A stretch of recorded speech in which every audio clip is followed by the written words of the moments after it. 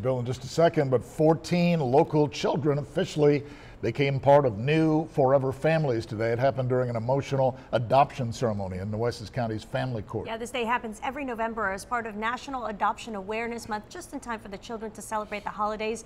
And our Madeline Dart met some folks today whose families are finally complete. Adoption granted.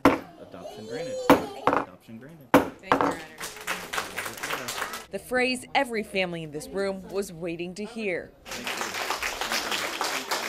The words binding families together forever. It's nice to finally have her have our last name. Introduce her as Alessandra Renee Kepsel. It's my favorite day of the year. Judge Timothy McCoy finalizing adoptions, like the one of Alessandra Capsule.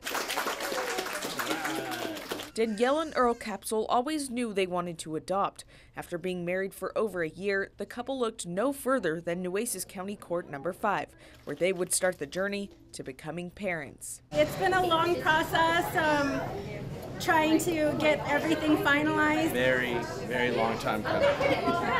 Alessandra made the Capsules a family just days after being born in 2016. The couple says her parents were unable to take care of her, so they've made it their mission to give Alessandra the best life possible.